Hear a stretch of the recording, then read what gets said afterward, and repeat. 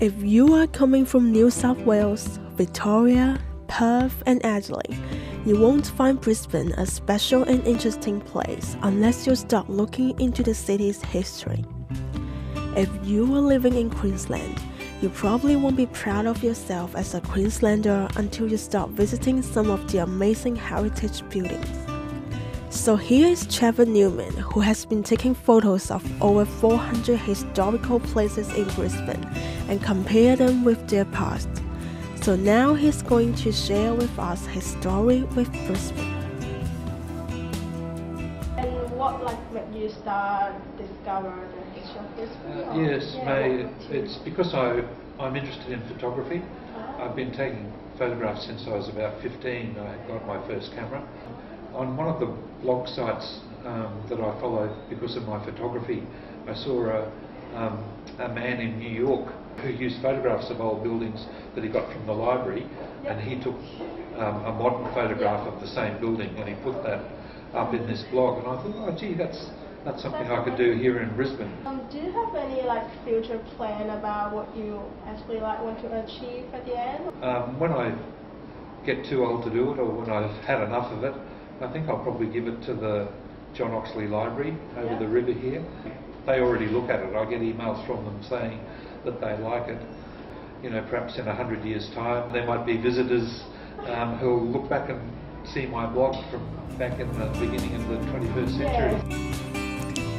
Brisbane is the third most populous city in Australia. The Brisbane Central Business District is situated inside a bend of Brisbane River, which was named after Scotsman Sir Thomas Brisbane, the Governor of New South Wales from 1821 to 1825.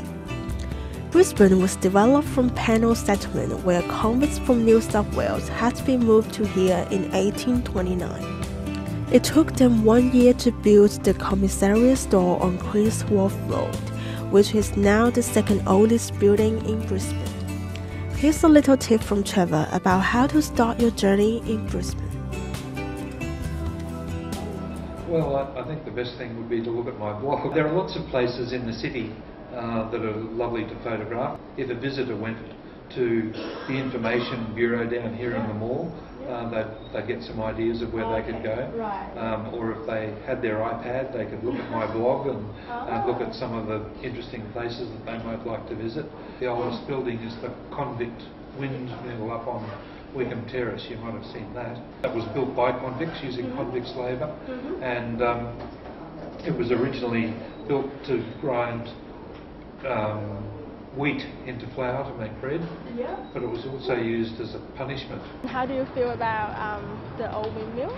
Yeah, I was just reading about it. A windmill didn't end up doing what it wanted to be with the wind, and they had to use convict power to rotate the mill to crush the grain.